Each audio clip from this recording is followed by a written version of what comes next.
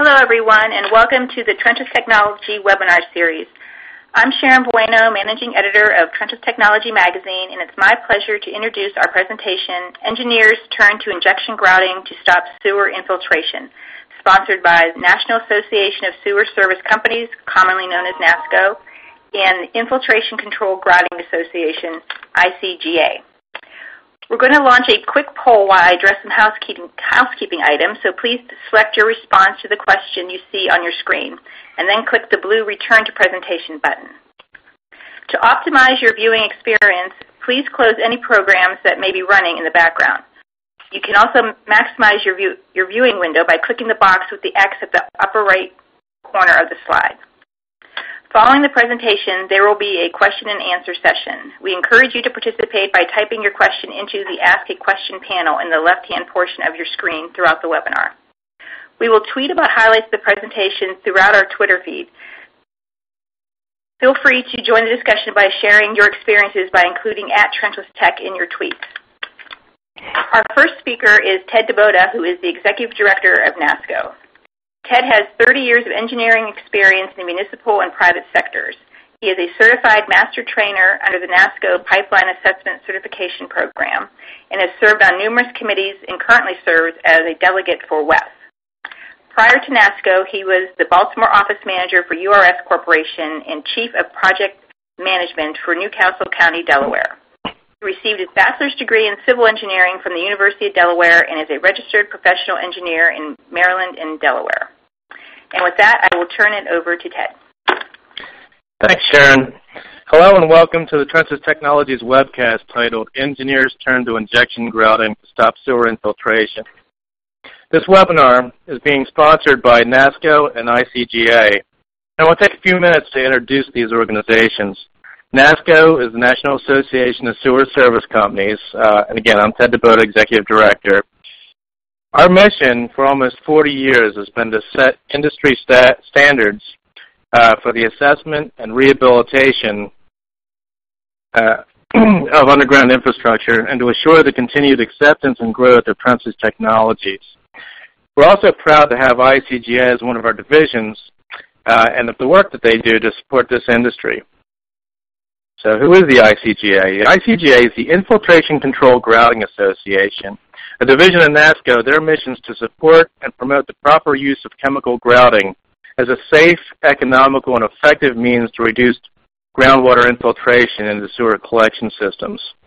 Since you're all on this webcast, you can see how ICGA's goals support NASSCO's goals. So today's webinar, we'll examine the origin of infiltration by looking at sewer and storm pipe trench systems, injection grouts and municipal grouting, remote test and seal delivery systems, and the engineer's instructions from the engineering perspective. We'll follow that with a Q&A session. And as Sharon mentioned, you'll have the ability to send your questions to the presenters during this presentation. Now, we'll be monitoring your questions, and we'll have time at the end to present some of them to the panel. We also plan to provide an FAQ, a frequently asked questions posting for injection grouting that will be available on both the NASSCO and the ICGA websites. So today's speakers will be John Nelson from VisuSewer, Don Rigby from Avanti International, Mark Ankel from Logiball, and Jim Shelton from Arcadis. And we'll start with John. Our first speaker is John Nelson. John has over 25 years' experience in the trenchless industry. He attended The Ohio State University and is experienced in system inspection, maintenance, and rehabilitation techniques. Currently, John's Vice President at VisuSewer Incorporated, where he's responsible for field operations throughout the Midwest region. He's active in various regional and national trade associations. He is a past president of NASSCO, and he lives in Racine, Wisconsin. John? Thank you, Ted. We're going to take a few minutes to discuss the sanitary sewer and storm sewer trench systems, how they interconnect, and how the construction of the pipe and trench systems plays a vital role in the infiltration and deterioration of our sewage collection systems.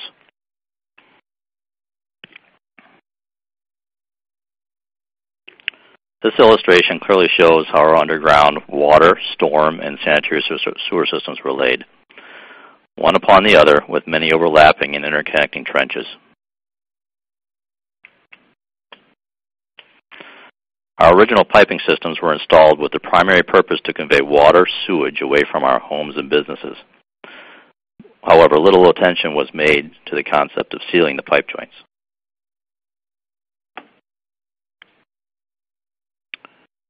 We put a bunch of pipe in the ground, over 5 billion feet in the last 125 years, a large majority of which was clay pipe with short 2-foot and 3-foot pipe segments. These were joined by simple sealing methods, primarily mortar or tar joints. And as I mentioned, seal integrity was not a factor. It was sewage. It could leak into the ground, no different than the outhouses we were eliminating at the time. Here's a drawing of a clay pipe with a poured tar joint. They were common, and you can see the seal was many times incomplete, leaving gaps, air pockets, and cold joints as the tar randomly flowed into the joint area.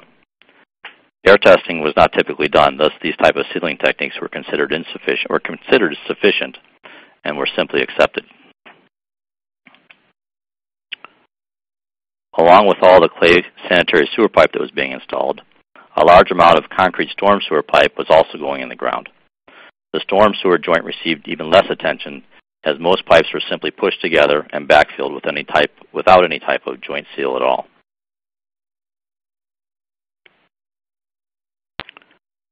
The pipe segments were all well aligned at installation because we used graded aggregate bedding materials. But bedding material porosity had created a French drain effect in the sanitary and storm sewer trenches, which is a major contributor to our infiltration problems today. Here you can see the selected and graded bedding aggregate and the tar joints. Even in clay and loam soils, the pipe bedding is providing a French drain, channeling future infiltration water to any leaking joint or connection. Note the pipe is partially bedded into the gravel rock. This tends to explain why infiltration at the bottom of the pipe, the 6 o'clock position, is so common in pipe joints.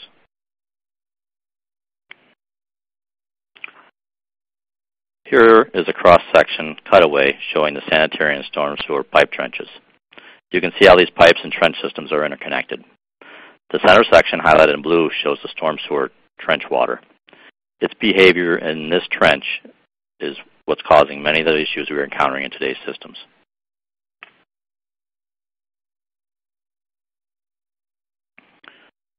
This diagram actually better depicts what is occurring.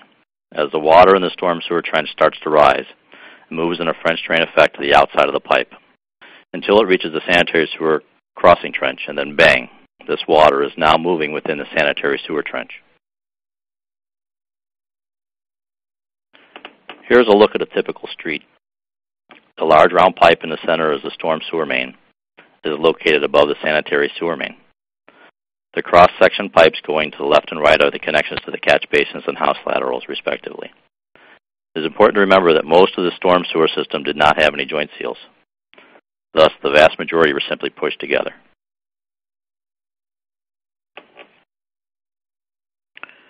Here we're seeing some groundwater depicted. It is depicted in green as we start to saturate the pipe trench.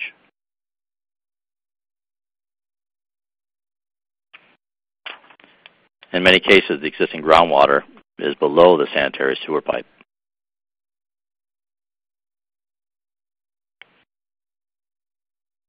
When you add sewage to the pipe, depicted here in brown, to areas with low groundwater, you commonly have exfiltration occurring as a result of old, insufficient joint materials.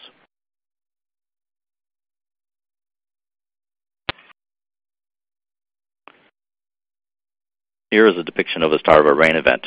In the early stages, inflow starts to occur, and as the pipe starts to fill, the head pressure in the sewer pipe begins to grow.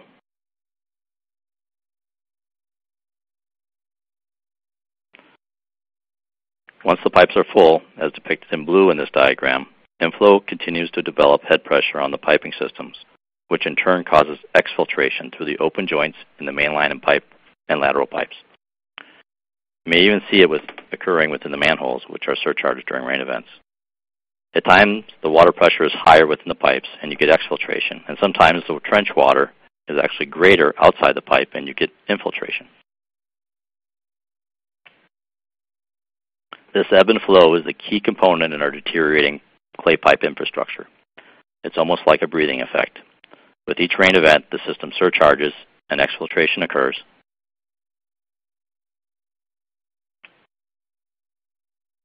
When the rain subsides, the surcharged sanitary sewer pipe is relieved and we start to see infiltration.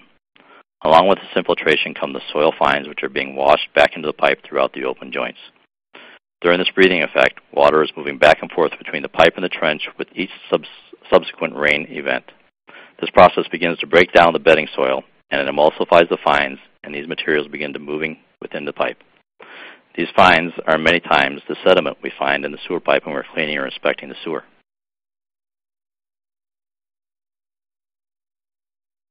The loss of these bedding soil fines starts to destabilize the bedding material, and the pipes begin to move. And if you get pipes moving, you're going to start to lose alignment.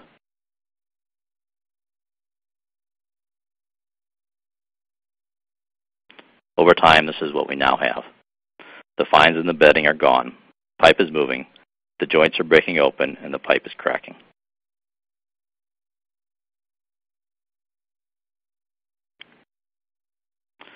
This phenomenon has been occurring since the pipes were installed. It did not just start occurring when we started looking at these systems, and it continues. If unstopped, we end up with these type of conditions, sinkholes under roadways and foundations, leading to full structural failures.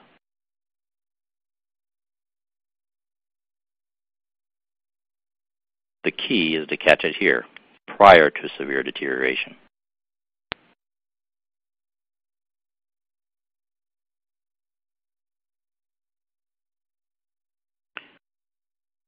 In closing, the water within the trench is the key to controlling I&I. Now that you have a clear understanding of why the problems are occurring, we can start to discuss how to prevent and reverse these trends. The next presenters are going to address a solution to these issues. But first, we'd like you to each participate in a poll question. The question will be launched here in just a second, and we'd like each of you to participate in that question.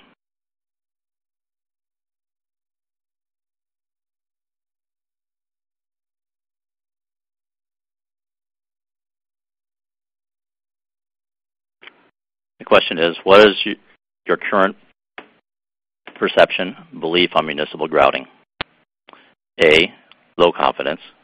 B, temporary repair tactic. C, appropriate with other trenchless technologies. D, long-term standalone solution. Or E, anxious to learn more. Please select one of those sections, one of those questions. one of those answers, I'm sorry. We'll show the answers to this poll in just a minute. As we're waiting for the responses, please remember to type any other questions you may have for the presenters. And we're going to actually have a brief Q&A session at the end of the next speaker. So if you have any questions for myself or Don Rigby, who'll be the next speaker, please go ahead and type those in as we're presenting. And we'll tackle those at the end of the next session. And then we'll have a final Q&A session at the end of the webinar.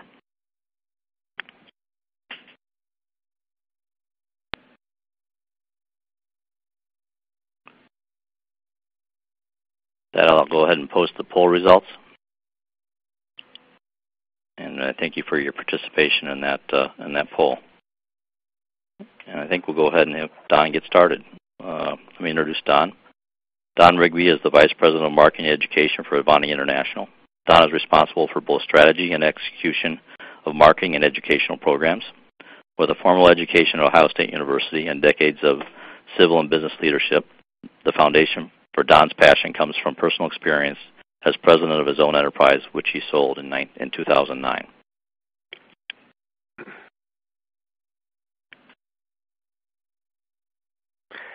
Thank you, John Nelson. The backside on collection systems we all inherited is appreciated, and I'd like to begin with a little backside on the grouting industry. Chemical grouting was initiated initially to stabilize soils in the 1950s, and it was in the 60s when it was adopted for municipal applications. I've had the pleasure of interviewing a few of these early pioneers, and we call them grouting greats because they were truly inventors and caused many of the technology advancements in CCTV and pumps and packers and the grout chemistry.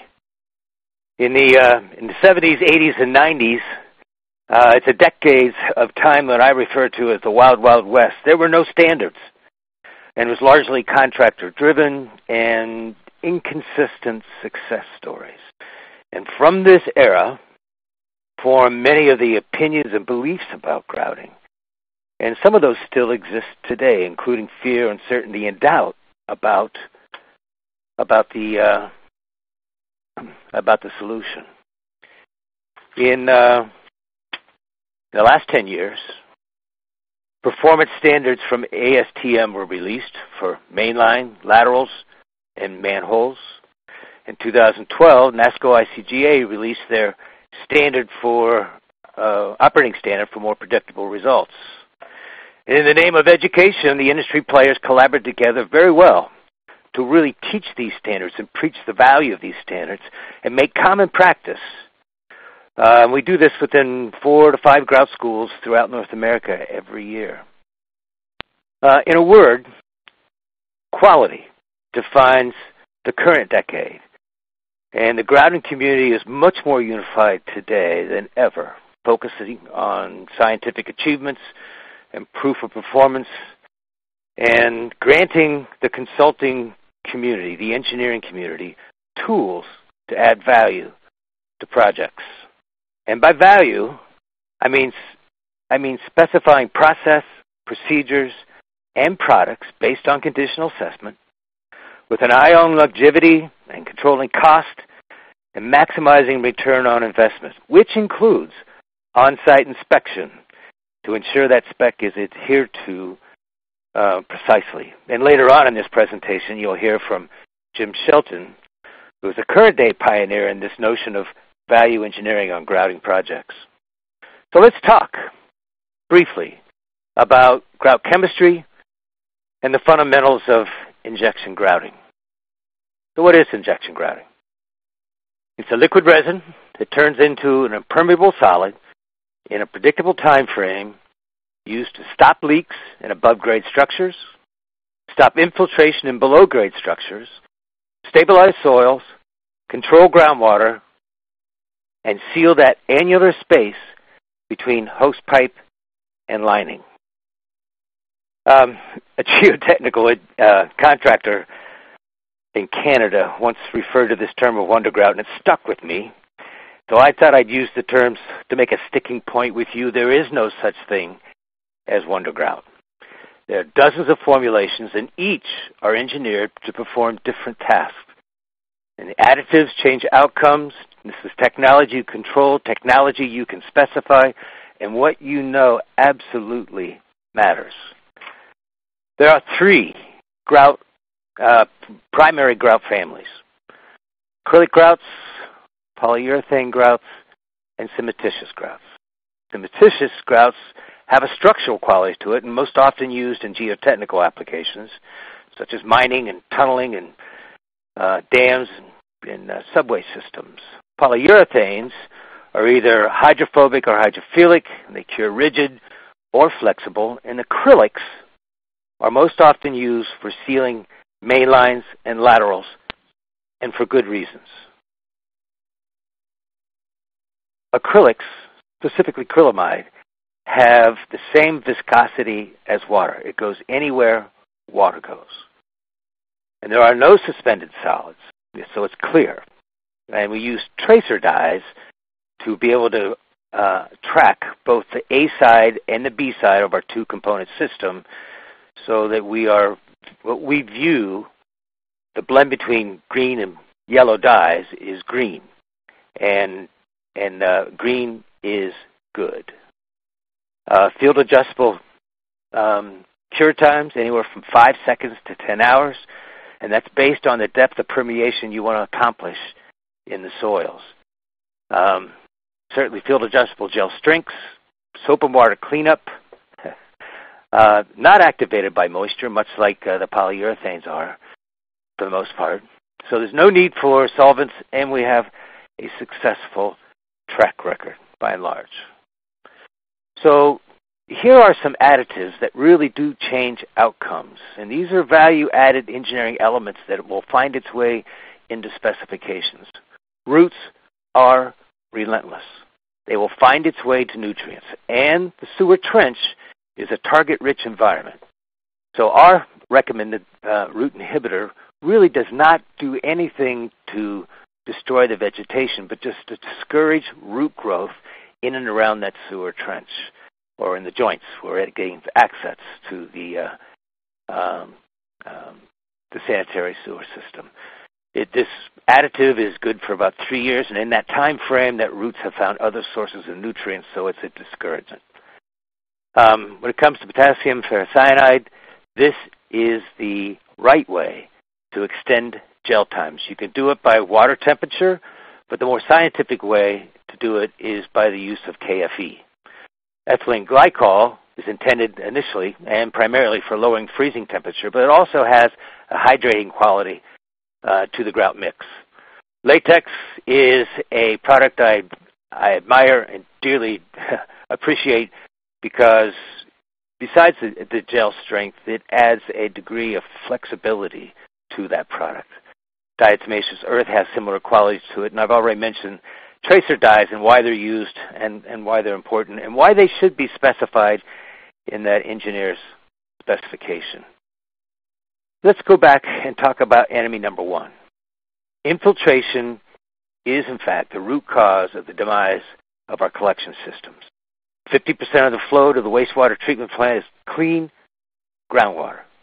This increases the cost per treatment. It shortens the lifespan of our assets, reduces capacity. Clearly, infiltration is enemy number one. I wake up every day grateful for these technology alternatives. All of these are important, and they all have one thing in common. These are structural repairs. Injection grouting is non-structural, and it's engineered specifically to stop infiltration at all 4 points of entry. And these are the 4 points: manholes, mainline joints, service line connections, and the first few feet or the first few joints of the service line connection. If you understand this slide, you gain the keys to the kingdom, because this helps to explain why proactive maintenance beats reactive repair every time. At stage 1, it could occur within the first year the pipe goes in the ground. Stage 2 indicates a severe loss of supporting soils in the sanitary trench. In stage 3, we are at a point of failure. Now, you can grout at stage 1 and stage 2. You can certainly line at stage 2 and maybe at stage 3. Stage 3 could be at a point where you couldn't even line. So there is a solid reason for thinking proactively about identifying the stage of sewer failure that your systems are at and take the right proactive step prior to needing structural repair. And to really target and defeat infiltration, it takes a holistic approach. By holistic, I'm talking about all 4 points of entry: main lines, laterals, lateral connections, and manholes. Now, to isolate one source of entry is limiting. The goal is to seal the entire system. And if you focus on one, there's a better than average chance that groundwater level will rise and we'll find another point of entry. When I'm talking about grouting of main lines, for instance, the real value is not in the joint itself. This is a soil sealing process, and the real value is in the outer connection with the soils on the outside of the pipe to create a positive seal. In this slide, I'm demonstrating a lined main line. CIPP lining does not stop infiltration. It does a great job of reallocating that to another point of entry. Reinstating the lateral ushers in water from the annulus space between the hose pipe and liner. Grouting laterals does stop infiltration, and it does stop that, seal that annular space between the liner and hose pipe. Manholes, I often refer to as the low-hanging fruit because it has such easy access. But the shrink coefficient of the different materials in a manhole structure make it extremely vulnerable to defects, such as cracks and pipe insertions, and faulty seals, and step inserts, and lifting holes. We're familiar with the two types of manhole structures that exist: brick and mortar, precast concrete, and there are techniques for sealing each of these manholes, and for different reasons. Vertical crack injection is something more common in a precast concrete. Horizontal joint injection, obviously for precast concrete. Occam soccum is used for either brick or concrete, but curtain grouting is often used, and it's used with an acrylic more often than not, because you encompass the entire structure and create a seal around the entire structure, allowing no water to enter. Because when it comes to brick and mortar, it's difficult to chase that water from different points of entry, and sealing it completely on the outside is the right way to go. Probe grouting is another technique, and all of these techniques are animated and available for viewing at avantigrout.com. This quote from ASC is relevant.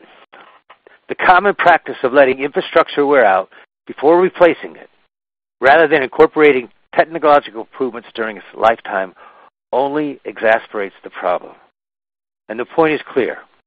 Proactive maintenance beats reactive repair every time. Whether it's a municipality self-performing or if it's an engineered construction project, grouting is an answer, and grout first is an option I'm going to talk about here in a minute. But let's talk logic for a second. Let's talk about the business case of any proactive remediation. And these are just simple investment guidelines. These dollars mean nothing in terms of per foot or lineal foot cost. Just think in terms of this framework. You can spend $1 for injection grouting.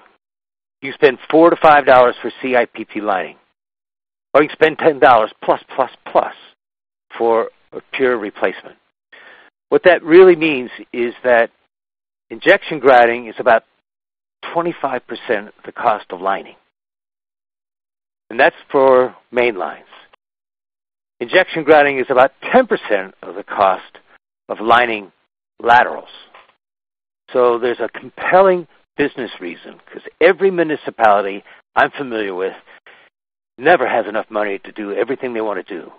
Grouting allows you to affect more of the system for a longer period of time, and this is a valid business case for recognizing grouting. So, consider grout first. You need to certainly do grouting and stop the infiltration before you do any lining, so grouting is complementary to all trenchless technologies. It's a low-cost, high-reward strategies. We now have recognized performance standards with ASTM, and that's for manholes, laterals, and for main lines. And we have standard operating guidelines from NASSCO, and the adoption of these has been terrific. Injection grouting can be, should be, your first defense against infiltration in manholes, laterals, and main lines. And with that, I'll turn the presentation back over to John. Very nice, Don. Appreciate that. Very nice presentation. I apologize to everyone. I forgot to post the survey results of the poll question that was launched during the last break. So we'll go ahead and post those at this time. And then we're going to go ahead and get on with the next speaker. But we've got a few extra minutes. We've got a couple questions that came in from the audience. I'd like to do a little Q&A session right now. And if Don, you'd stay on the line, we'll go ahead and tackle a couple of these questions from the audience. First one, I'd like to head your way. It says, when grouting between the hose pipe and the liner at the service connection, would an additive such as latex or diatomaceous earth be used to strengthen the grout and help keep the grout in place? I'm a big fan of latex. It adds an elasticity quality to the mix. And elasticity is really important, and the hydration quality comes from that is really important as we get higher up towards the surface and in a shallower surface where there could be more drying of the environment. Look, there's usually enough moisture in the soil, enough humidity in the soil to keep grout happy. I think that latex adds another element of assurance of allowing grout to perform as you get closer to the surface. So I'm a fan of latex with lateral. Very good. Appreciate that. Thank you. And then another question that we had was more specific regarding when joint sealing of clay and RCP changed over time. What time period was it common practice to use tar to seal clay pipe joints, and when did the modern practice of using rubber joints start? My recollection to that is that the using tar and mortar was being used back in as early as the 1910, 1915, somewhere in that range. The idea of using rubber for those joints in clay pipe certainly didn't get started until the 60s. Almost about the same time we started seeing some PVC in the marketplace. There's a really good website, sewerhistory.org. If you're looking for historical information, you can reference that site. It can give you some great information about the history of sewer systems throughout the world. And speaking of the world, just for everyone's information, we've got over 23 countries online with us today. So we appreciate those that are joining us from abroad, as we are currently located here in the United States. With that, I think we'll go ahead and get started with Mark Enkel's presentation. Mark Enkel is president of Logiball, where he's responsible for the design and fabrication of test and seal packers. Mark has played a key role in the development of ASTM standard practices for chemical grouts and for infiltration control in sewers. He has participated actively in NASSCO as a committee chair, board member, and past president, and is a founding member of ICGA. Mark, take it away. Thanks, John. In order to get the grout out into the soil, there needs to be some equipment involved. Remotely accessing joints in smaller pipes and laterals can't be done by humans, so we have to use equipment and operate it from the surface. Basically what you're seeing is the mobile unit, CCTV grout truck, manholes at both extremities, remote winch, and everything is typically being towed the line and positioned with the help of the CCTV cameras. Mobile units could be trucks, as you see here.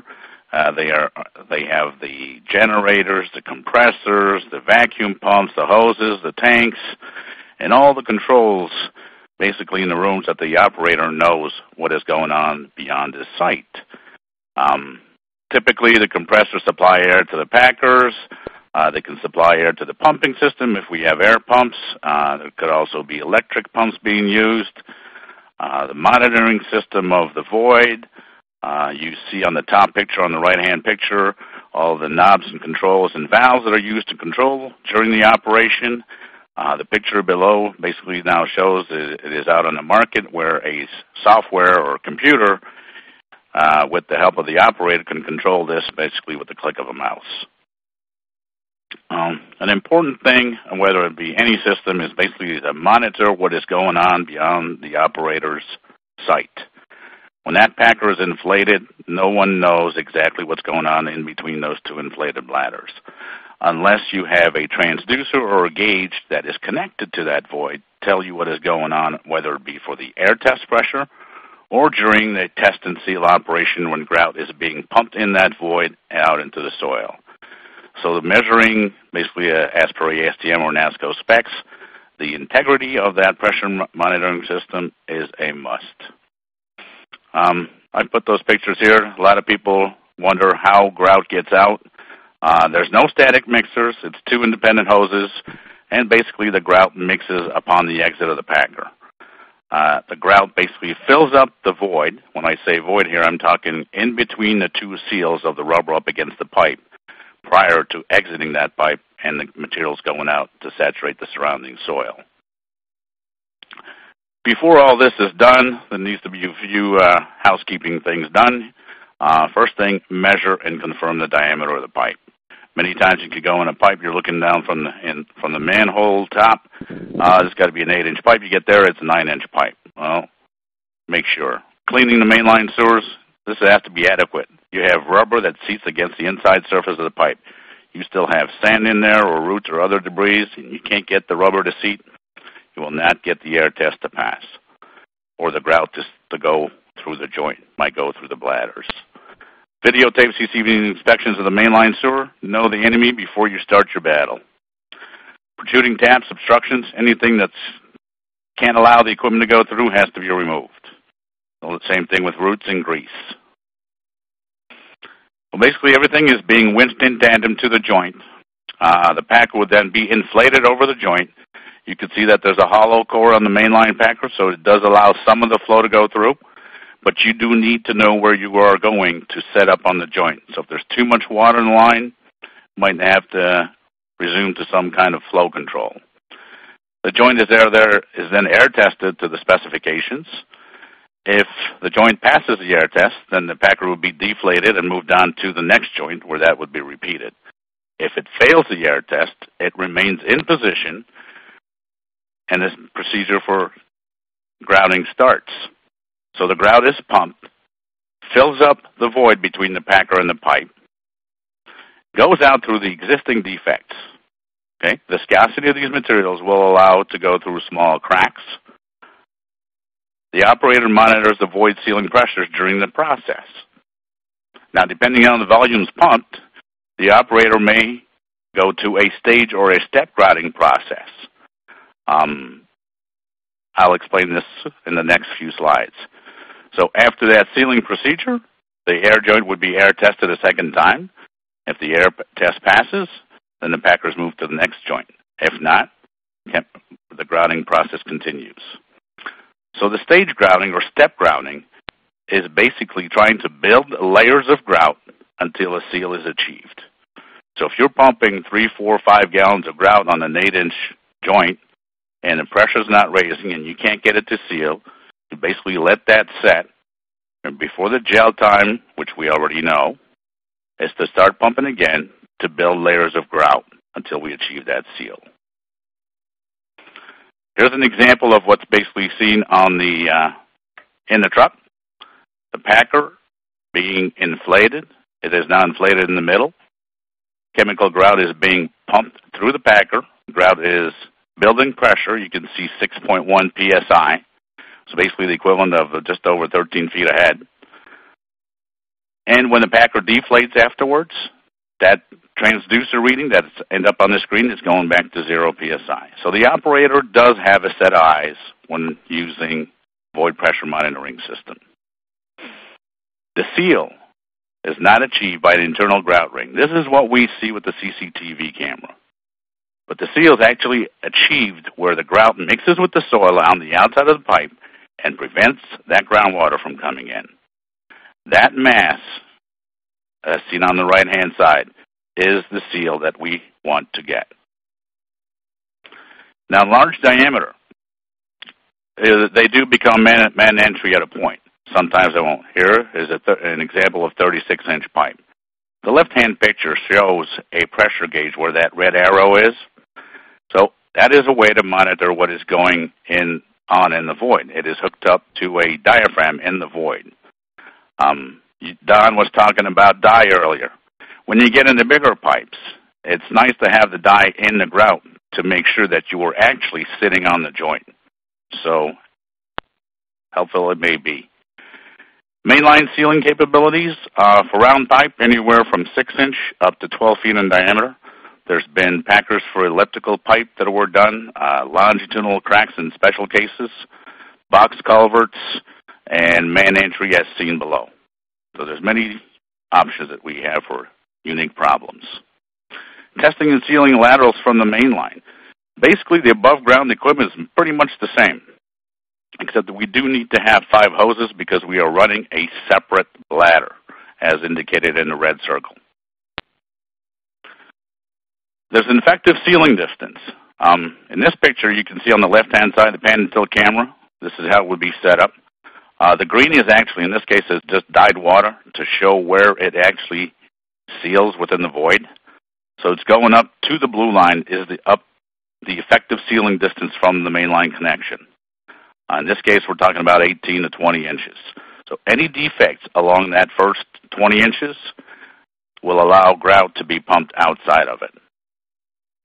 So basically, we're going back. What needs to be done before we do this? Well, once again, make sure of mainline diameter, cleaning of the mainline sewer, videotape CCTV inspections, and when grouting long distances in the lateral, and long is subjective, I strongly recommend to inspect the laterals. You're going up 20 feet up a lateral with a bladder without inspecting it first. You may find that you may even have to clean it. So there's tools out there that will allow you to do that either from a clean out or either from the mainline access only. Protruding taps, same thing. Roots and grease and other debris that either prevent the passage or the seating of the equipment must be addressed. So basically with the pan and tilt camera, everything is being towed to line in position at the lateral. First thing, we need to line up the bladder with the lateral, so packer is rotated. Bladder is inverted out with air pressure. The last 12 inches of the bladder is what is the part that actually goes up against the pipe to seal off the service. So we have a 3-point seal with up in the lateral and on each side of the T or the Y. Lateral connection and predetermined distance up in the lateral. That's important. We see a lot of specifications that says to seal the connection and the lateral, but a predetermined distance would help the cause. Chemical grout is pumped and forced through the existing defects out into the soil. Operator continues to monitor their void sealing pressure during the injection process. And depending on the volumes pumped, operator may use a stage or step grouting process. If you're an 8-inch pipe and you're sealing the first 2 feet of the lateral and you're at 7 gallons and the void pressure has not gone up, I would start thinking about going to a step or stage grouting process. After this procedure, it is air tested again. If it fails, well, go to step or stage grouting. If it passes, everything is deflated, vacuum, and moved on to the next section. Don was talking about realigned pipes. Lining, greatest stuff in the world. Unfortunately, we have to drill holes in it to give access back to the owners. So water will migrate between the outside of the liner and the inside of the pipe, or even migrate at the first joint up the lateral connection, a couple of joints. So wherever water travels, grout, being a viscosity that is similar to it, will travel through these things, and it's not uncommon that if you have services within a few feet of each other, that you will see the grout come out through the next one that is not actually being sealed. You see here, the objective is to get grout in between the liner and the pipe and through whatever defects are along that way. So through the green to get to the blue and through the red to get access to those cracks. Stage grouting again, explained it for main lines, pretty much the same thing for laterals. Pump a certain amount of grout, the void pressure is not going up, stop, let it set for a while, and before the final gel, which we have from the gel time or cup test, pump again and build your layers of grout for your seal. Here's an above ground demonstration. Grout's always going to take the path of least resistance. In this case, we have a closed box. We have an 8-inch main with a 6-inch T and filled with rocks and sand. As you see in the middle picture, yellow, the sand does change color. So basically we are saturating that soil with the grout. As we keep pumping and pumping, that is moving upwards in this case because it is confined in this box until we achieve a seal. So it is moving through the path of least resistance. Here's an inside view. First one on the left, basically you're looking at the packer, looking at the 10 o'clock position where you have the service connection. There is residual grout left in the lateral as we are trying to seal an effective sealing distance from the connection. so we need to have access to this. This grout, because it's not sandwiched in between two layers, or it's not in the soil, will eventually, with the normal use of the lateral sewer, peel off and get off from the wall. Soil saturation is what we are trying to achieve, adjacent or near the injection points. It is very important to get this. If not, we are not there to seal. We're there for something else. Lateral connection grouting capabilities. Typically, we started out with this with 18, 20 inches. It has gone to 30 feet from the main without any access to the homeowner's end. Typically, we do a lot of 6 feet up, 10, and up to 15 is most common. There are also the portion of the laterals that we cannot or do not want to get from the main line.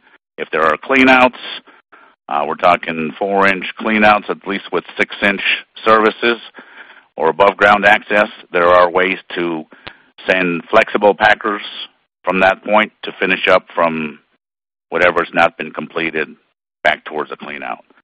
There are laterals that are coming into manholes that are effectively sealed with these push flexible pull packers.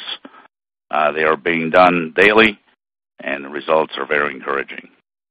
So with this said, John, back to you. Thank you, Mark. Very well done. With that, I think we're going to do another poll question. So if everyone would get to their keyboards and be ready to answer this next poll question.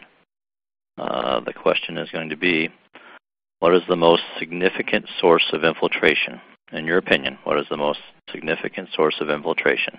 Is it A, main lines, B, laterals, C, lateral connections, or D, manholes?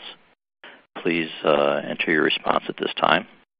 We've got a lot of questions coming in, so please keep those coming. We'll be tackling those in the Q&A session after Jim's presentation.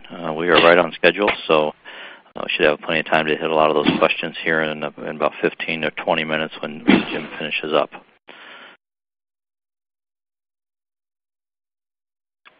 I'll just give it another second or so for everyone to go ahead and put their answer in for this infiltration question.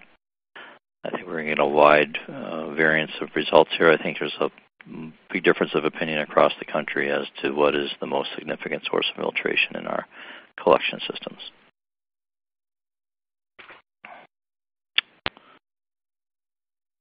With that, I think we'll go ahead and post those results.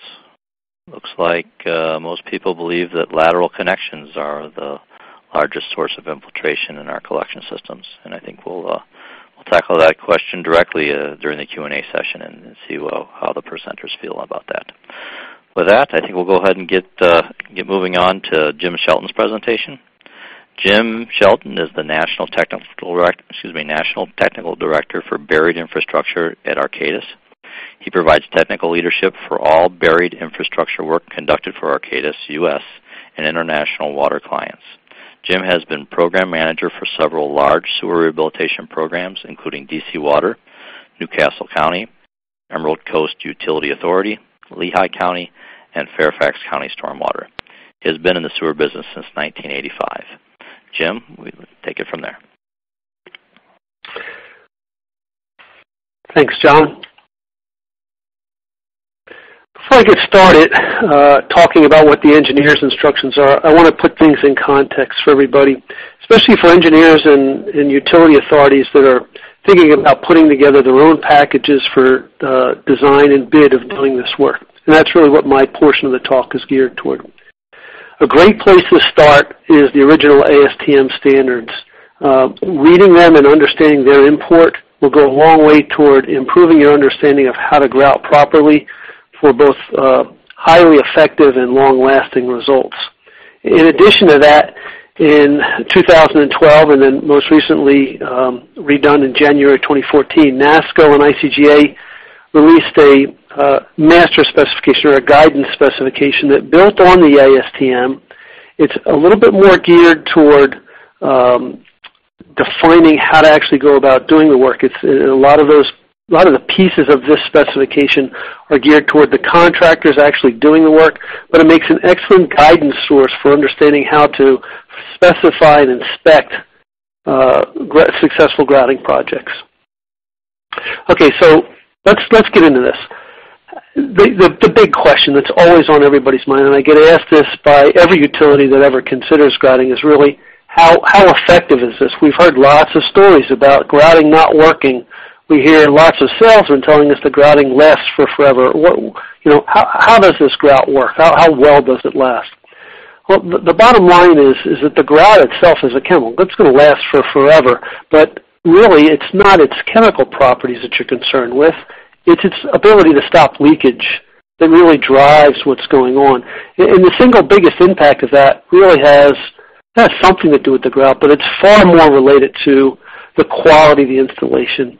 And that's really related to what are your specifications, what is it you're asking the contractor to do, how are you asking him to do that work, and what level of oversight you're providing. If you don't do both of those things properly, you're never going to get a long-lasting job. It's just the nature of the animal. In terms of how effective is grout from an I&I reduction standpoint, it really comes down to how much of the system is sealed. It's no different than any other rehabilitation. The more holistic your rehabilitation process is, the greater your flow reductions are going to be. You heard Don talk about the 4 different points of leakage. Addressing all of those is really what's key. We've been doing grouting at Arcadis for about 15 years now, and we've been lucky enough to be able to do different types of pre- and post-monitoring. The one that we favor the most is a control basin methodology. And we've looked at a number of different rehabilitation projects that feature grouting. From that, we see a variety of ranges of performance, anywhere from as low as 20% to we've had 2 projects where they were almost at 100%. And those, again, are directly related to how much of the mainline manholes and laterals and tap connections are actually done, as well as some site-specific things like the types of soils and the initial leaking characteristics. A system that's built in sand or that's got 57 stone as its backfill material is going to leak a lot to begin with. So you're going to tend to get higher reductions out of those types of soils than you will out of pipes that are bedded in more clay type of soils. The other question I get asked all the time is, how long does this last? And to be frank with you, there's not a lot of studies. The one study I know of is the one that I did. We did a study on pipe that was grouted in 2004, 5, and 6. 3 different contractors, 3 different project areas. We went back 7 years later and tested almost over 400 of the mainline joints. Those are the 8-inch joints. This is all clay pipe in 3, 4, and 5-foot clay joints. And what we found when we did that was we had a 95% pass rate at 7 years. To be honest with you, that's beyond what we thought it was going to be. We had been promoting a life cycle for grout of about 15 years up until that point, but when we started to see these results, we've since pushed that out to say it's going to last at least 25 years. Some people would say to me, why not more than 25 years? Well, I simply don't have enough data points to reliably say that it possibly could. But at this point in time, we're recommending that our clients consider their capital program based on a 25-year. The interesting thing about these mainline joints is that 3% of the joints that we went back and looked at that failed, we grouted them afterwards as well. And almost every single one, 12 out of those 13 joints, took over 5 additional gallons. Now, they'd already taken quite a bit of grout to begin with. So in each of those locations, you've got some sort of extenuating void circumstance going on behind the pipe, potentially some other cabling work and things like that. Those are the types of things that are going to affect any rehabilitation technology. The 2%, which were new failures, also took an awful lot of grout. So our estimate is that those probably were based on joints that weren't properly tested the first time around. Either way, a pretty good pass rate. The lateral tap connections are often the point of greatest concern. They're difficult to do sometimes, but what we found was that of the 31 that we went back and looked at, it was almost a 50-50 split between what was done originally and then 9 years later what we looked at in terms of what had passed and what had failed, was that all of those passed. So properly done, you're going to get high leakage removal rates, and you're going to get a long-lasting seal. And again, if you go back and start with those master specifications, you're well on your way to developing a decent set of specs for this. The rest of my presentation is really focused on how to take those two documents and tweak them to get even higher performance. Don talked about this decade being our focus on quality and on really making grouting a more robustly applied technology. This is really what we're getting into. The bottom line is for grout to work, it's got to be properly installed. You heard both Don and Mark talk about needing to get the grout out into the ground. That's exactly right. Any grout that you're seeing inside the pipe is wasted grout. It only does you good if it's outside. Bottom line is on an 8-inch joint, if you want a long-term seal, you need to get 2 to 4 gallons of grout out into that joint. I can tell you I spent probably the first 10, maybe 12 years of my career thinking that 1/10 of a gallon of grout was going to seal a joint. And I'll talk a little bit in a minute about veneering, but it really doesn't. Your focus should be a minimum of 2 with a sweet spot of closer to 3 gallons. To do that, the grout has to get out into the soil while it's still liquid. That means that the gel time, the period of time from where it comes out of that packer that Mark showed you where it was spraying out, mixes with the A part and the B part, starts to catalyze and then hardens, needs to be long enough so that water-like product, that water-like viscosity, can work out, push it in the soil voids outside the pipe, and then start to seal up so that it's a fully integrated mixture of soil fines, pipe bedding material, and the gel. And all the tools in order to do that have to work properly to do that. So I want to talk a minute about this concept of veneering versus long-term sealing. And veneering is what I did, like I said, for the first 12 years of my career. Bottom line is on an 8-inch joint, you can get a seal. Contractor will seal that with 4/10 of a gallon of grout.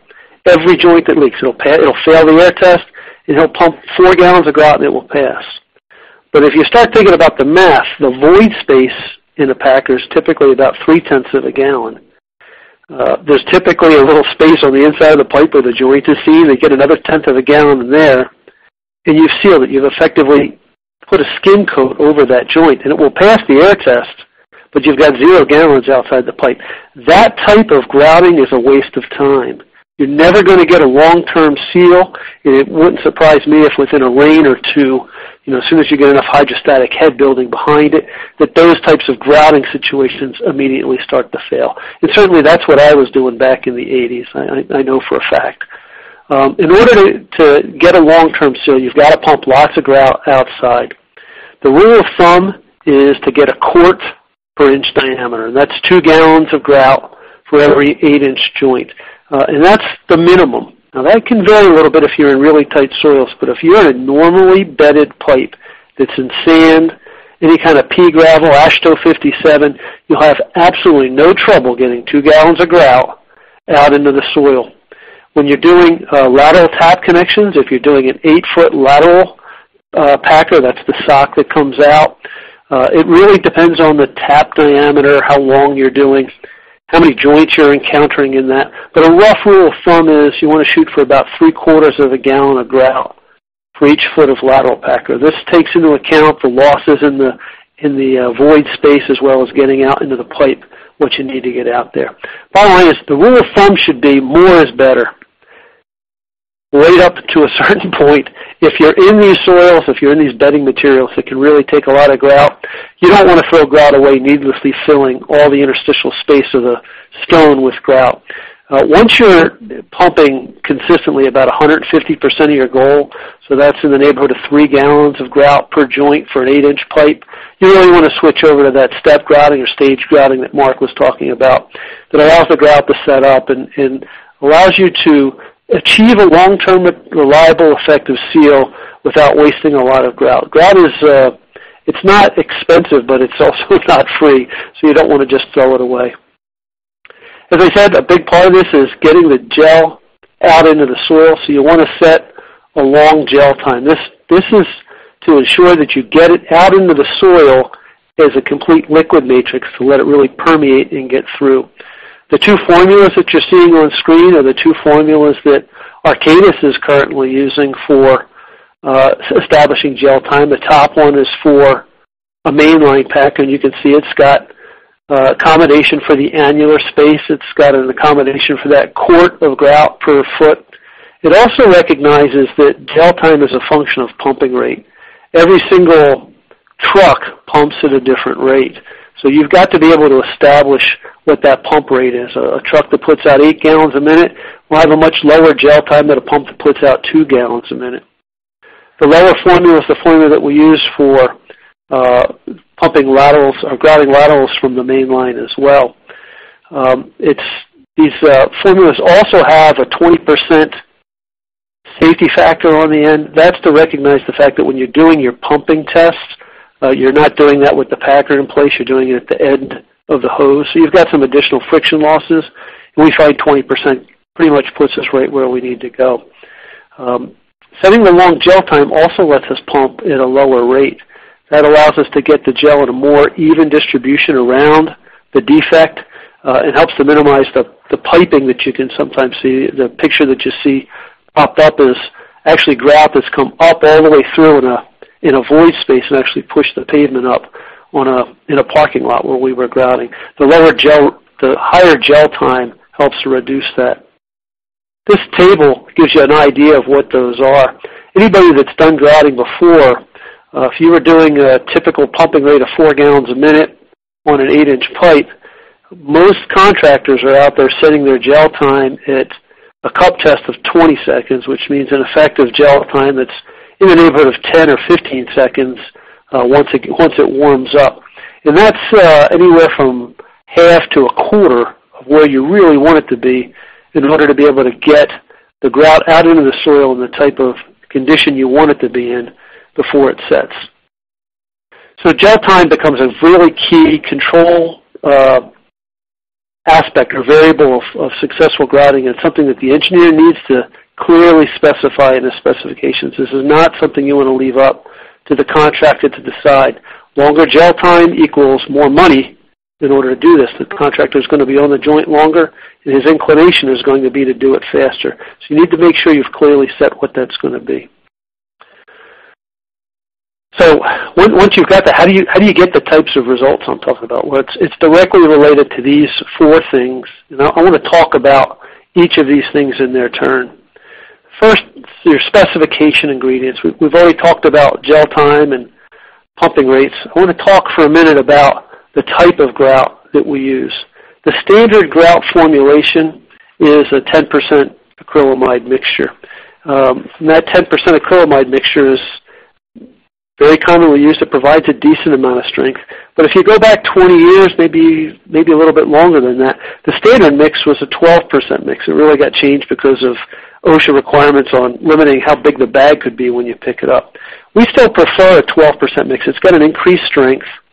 Where you do have a lot of groundwater movement, even though grout isn't really highly prone to dilution, especially with the additives I'm going to talk about in a minute, it does make it more resistant to groundwater migration, and it gives a nice strong mix.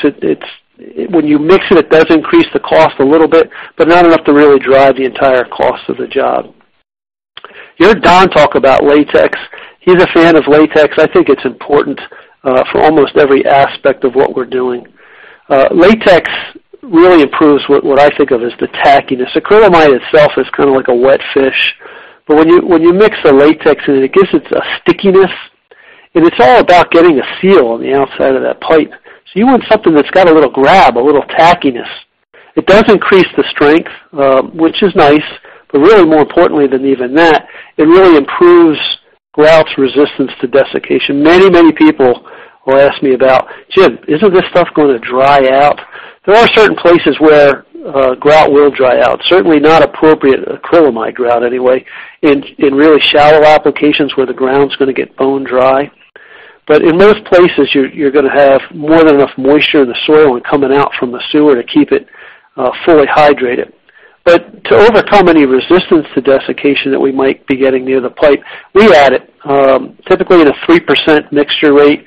If we're doing defect grouting, where we've got some pretty broad spans that we've got to go across, we'll double that. And if we're doing anything shallow, we'll double it as well and go to a 6% latex mix. It is expensive. It does add some cost to the job. And contractors typically don't like dealing with it because it tends to make their tank set up a little quicker. It makes it a little bit harder to clean. You've got to make sure you've got good housekeeping from the contracting side to make that work. And then the other mixture that becomes important is glycol.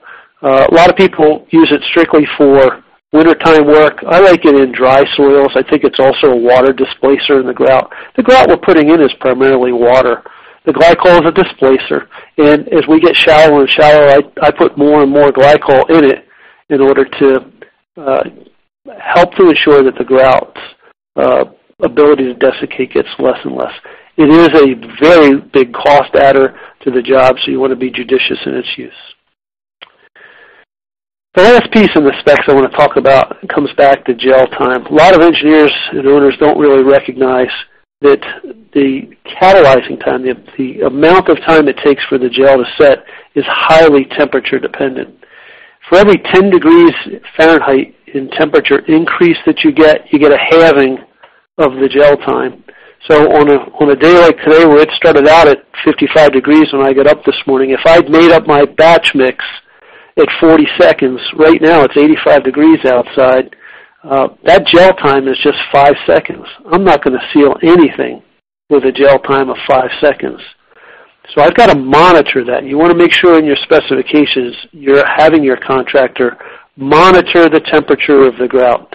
If you're pumping as much grout as you should be, it shouldn't be an issue because he's making up 2 or 3 or 4 batches a day. But we still have in our specifications the contractor check and adjust his gel time for every 5 degrees change in either ambient temperature or tank temperature that happens while he's working. Okay, so those are the specification grades. Let's talk a little bit about A-basis. Engineers oftentimes don't put enough time into thinking through how they're incentivizing or disincentivizing the contractors that are going to eventually do their work. This is especially true in a low-bid, design-bid-build type of environment. What I recommend is that you look at the aspects of the work that contractors are likely to cut corners on, and you adjust your pay basis or you adjust your specifications to do that. I spent a good number of years, probably 8 or 10 years, thinking that grout only cost a penny a gallon because that was the only price I ever got, and that actually pumping grout was less than $1 to pump the grout at each joint. It was $22 to test it, but only $1 to pump it. And of course, that's because the contractors want to put all their money into what they know they're going to get paid. They're going to get paid to test the joints, not necessarily to grout it if it doesn't fail. If you set a price for grout, a minimum price for grout, you take away the disincentive for them to not pump grout. It's the single biggest non-labor cost, and you want to make sure that they're on the same page you are with regard to pumping as much grout as you need. We also set a minimum price for grouting so the contractor is not inclined to want to fake a pass on a joint in order to move the job along. This way at least he's getting compensated in some fashion for that aspect of the work. And then the inspection practices on the back side. You can specify the job perfectly, but if there's not somebody there making sure the job gets done properly, I can tell you from experience it's not going to get done properly. Grouting is too easy of a practice to cut corners on and to not do it properly. And I think some of the issues that we've seen over the years with grouting not necessarily lasting as long are related to this. It all starts in the morning with your pre-grouting tests. These are packer pressure tests, pumping rate tests, and your initial gel time tests. In addition to that, throughout the day, you want to do checks on your grout. We've talked about the gel time. A lot of folks don't recognize that when you mix acrylamide, you've got an endothermic reaction that takes place initially when it goes in with the water. You actually get a temperature drop of about 15 degrees Fahrenheit in the A tank. That'll strongly change your gel time, especially as that tank warms up to ambient. We also want to ensure that they're following specifications for mixing the tanks. The solids do tend to settle out, so you want to turn those tanks over every 30 to 60 minutes, as well as checking your pump rates to make sure you're pumping on an equal basis throughout the day. In order to make sure that we don't have to have an inspector sitting with every single truck, every single minute. We employ a pullback test where the contractor calls our inspector and when he's done a line, and then we'll at random pick 5% of the joints. Typically this rolls out to 2 that were grouted and 2 that weren't grouted to make sure that they pass. When a contractor knows you're going to do that, he's usually going to pay attention to what he's doing. He doesn't want to have to go through and redo the entire line. And in our experience, the pullback test under those circumstances passes better than 98% of the time. To make sure the contractor's as vested in getting a long-term product as we are, we also use warranty testing. It's a contractual requirement that has the contractor come back and retest 15% of the joints and tap connections 2 years after he's installed them. If he's got on his books that he's got to come back and do this, and if they don't hold, he's got to do another 15%, and if those don't hold, he's got to do the whole job over again. Again, it's investing him in the same level of quality installation that we've got. There's one other aspect to inspection that comes into play, and that has to do with defects. Grouting is not a structural repair. There's lots of types of defects, breaks and partial collapses that grouting can't do anything for you on. We've recently developed some techniques that allow us to do some longitudinal and multiple fractures, and certainly circumferential fractures are easily addressed. In clay pipe, you always have a concern that as you stop water and as you're introducing grout that you might be damaging the pipe.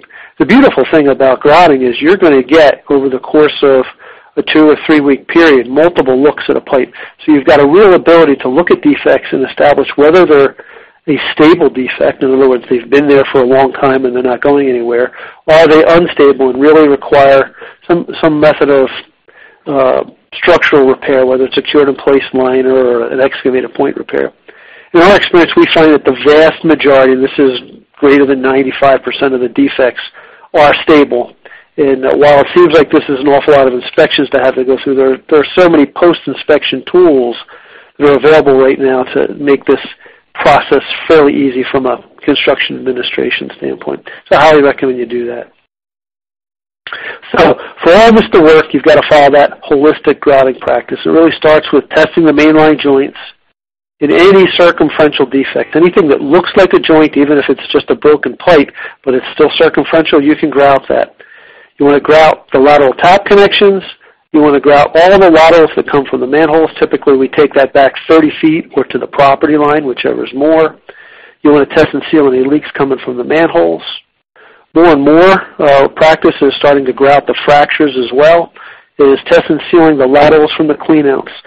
We just completed a project in the Carolinas where we found that the failure rates that we saw were highest in the lateral joints, probably by a factor of about 30% more than the mainline joints.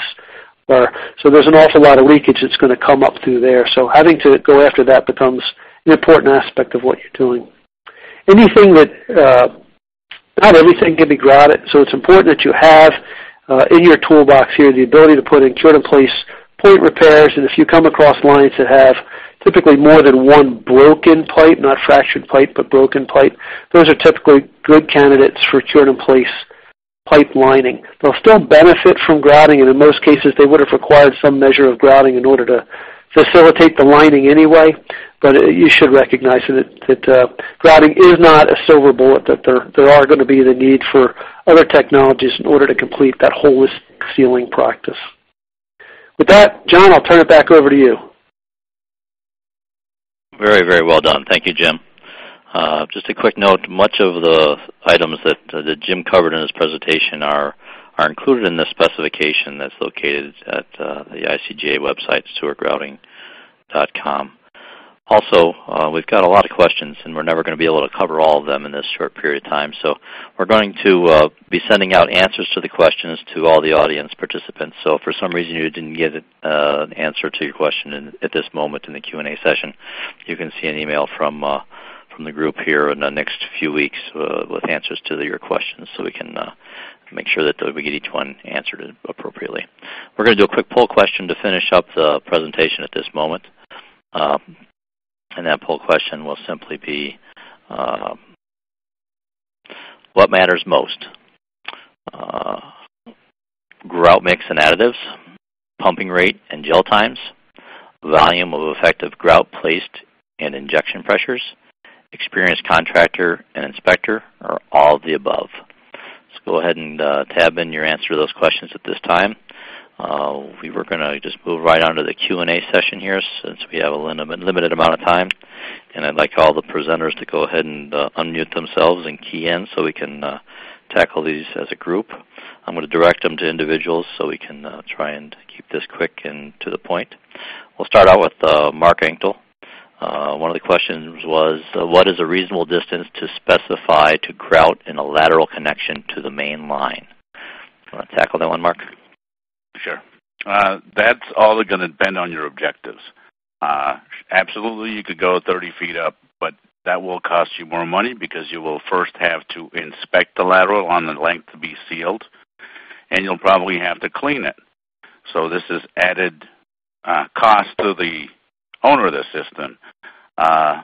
Typically, what is being done without, I'll call it lateral inspection, is basically just about 6 and sometimes 10 feet up the lateral.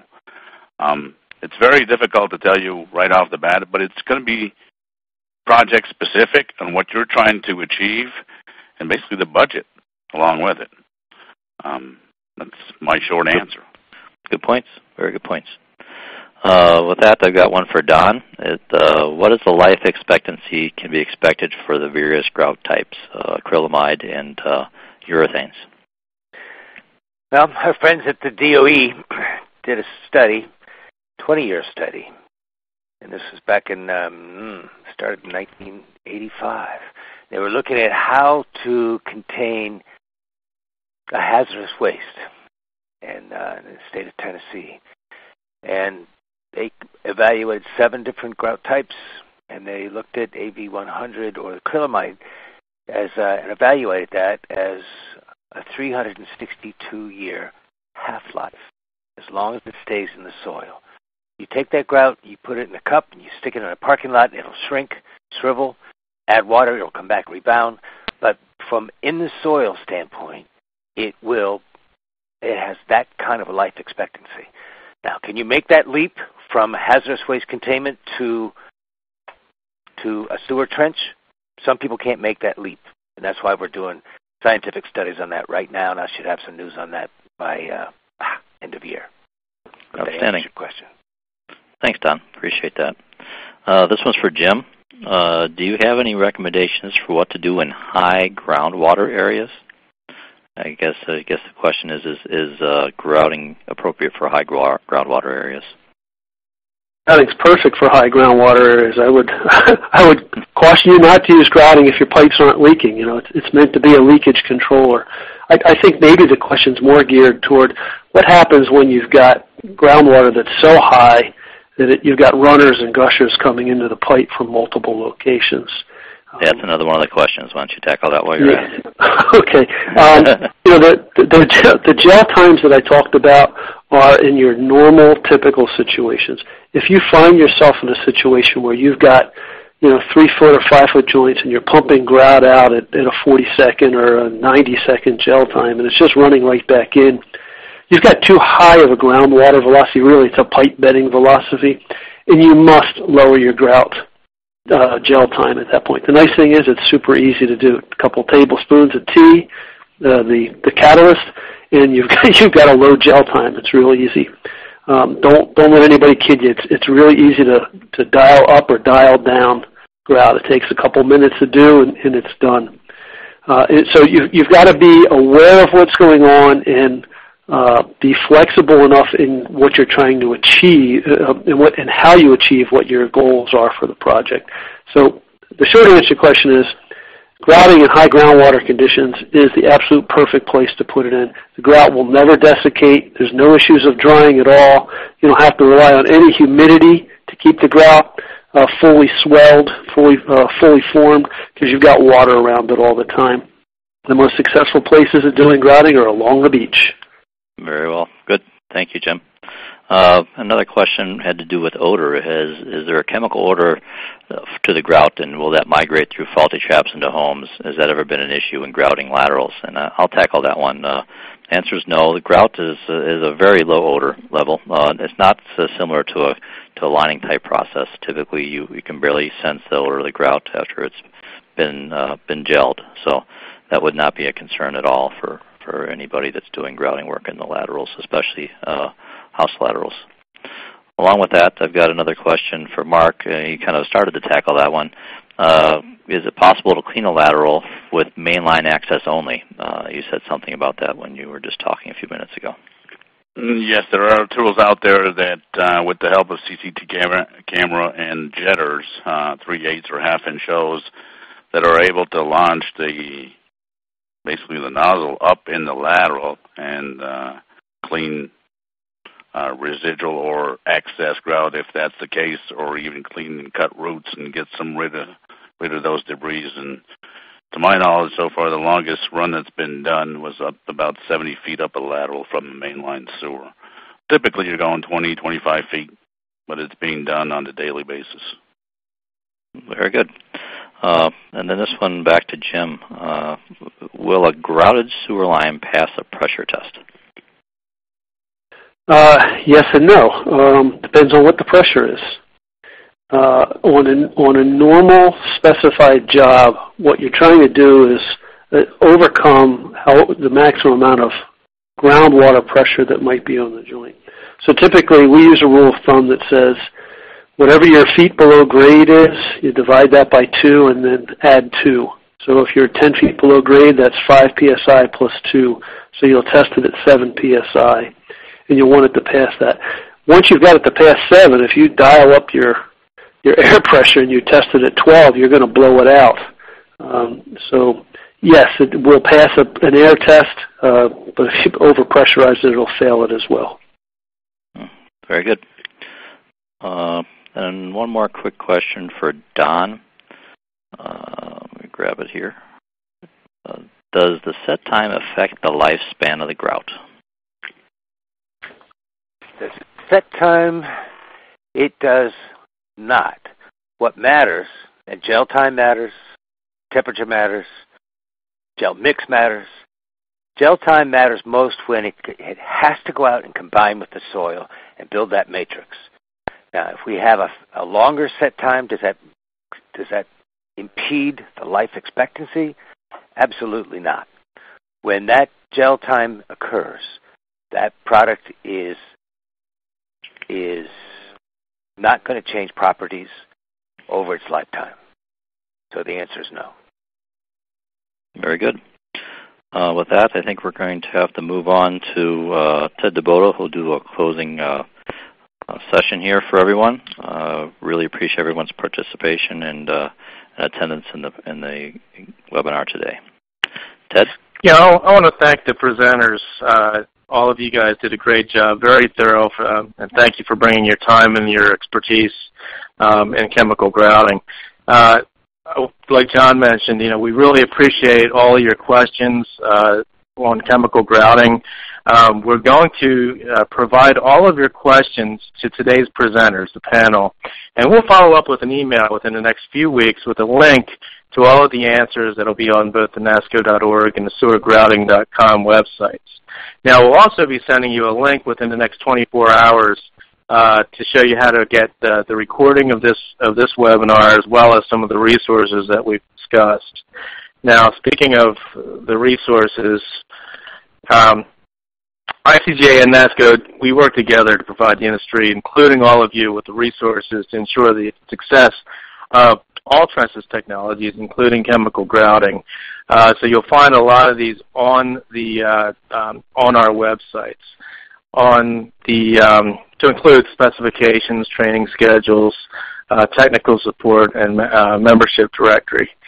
In the sewergrouting.org website, you'll find the specifications that we discussed today, plus technical support, a membership directory, and also, probably most important, some training opportunities that are provided by the ICGA members, but members of the ICGA. And just as an example, one that's coming up is what's called a Grout Boot Camp. This is being offered October 21st and 22nd in Lithia Springs, Georgia. This class is a great class. It involves hands-on demonstrations of equipment performance and grout testing for requirements, and it helps for compliance with the NASSCO and ICGA grout specifications, like those that were discussed today. And finally, I want to thank you all for participating. We hope to see you all at WEFTEC in Chicago. As always, we'll be with the Sewer History exhibit, and we hope to see you there. Thanks. Have a good day. Bye-bye.